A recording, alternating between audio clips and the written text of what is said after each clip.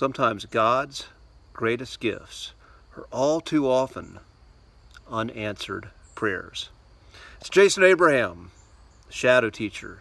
I am not a huge country music fan. I'm not a huge Garth Brooks fan.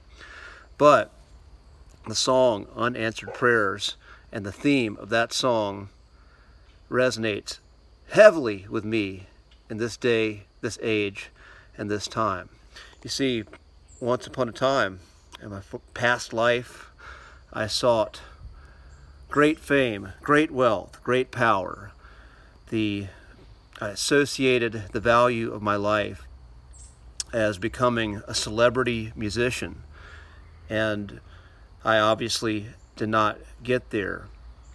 But that was a dream that I looked up to certain rock bands and heavy metal bands, pro wrestlers even, and the spirit that I associated them was the freedom and the confidence of being able to be yourself and express yourself as you are.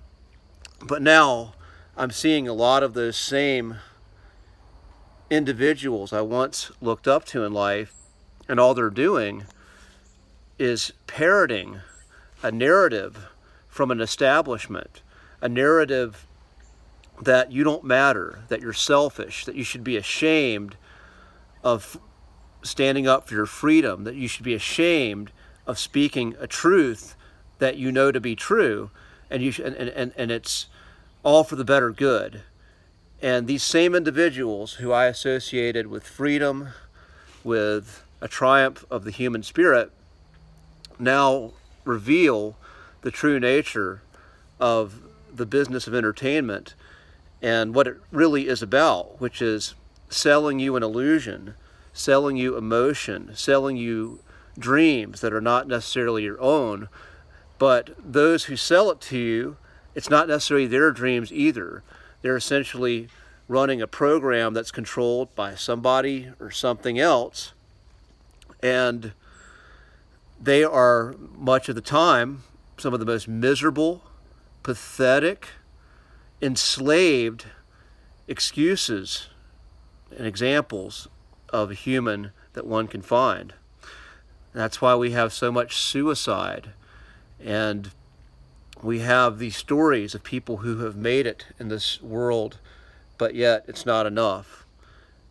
And right now, we're getting a certain narrative from Hollywood, from celebrities, from this sphere of life that's very popular, a narrative that I find disgusting. I'm not going to explicitly say on this channel because the platform I'm on promotes the same narrative that I firmly stand against, but it is an anti-human narrative. It is an anti-human spirit narrative. And these celebrities who once flaunted the banners of freedom now do the opposite. Now they want to tell you that you're dirty, you're selfish, and the experts know better. We got to listen to them. And you need to listen to us because we're the celebrities. We deserve to be here in our mansions, but you who are toiling away, your voice and your beliefs don't matter. And I could not disagree more.